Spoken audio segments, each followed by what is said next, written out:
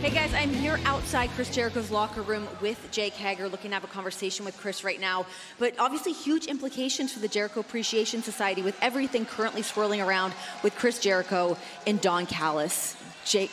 Yeah, he knows we're coming, so let's go in. Hey, man. Hey, man. Great match. Thanks. As always. Thank you. But afterwards, you were smiling. You're not actually considering this, are you?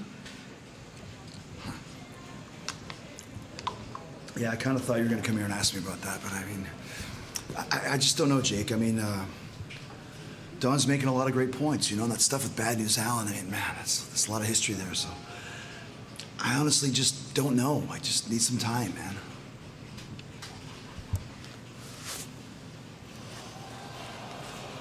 It was a great moment, Chris, but we got history, too. 10 years ago, I saved your life in Abu Dhabi. 4 years ago, you brought me to AEW. I left behind an undefeated MMA career because you asked. I've been here since day one. So I deserve to know.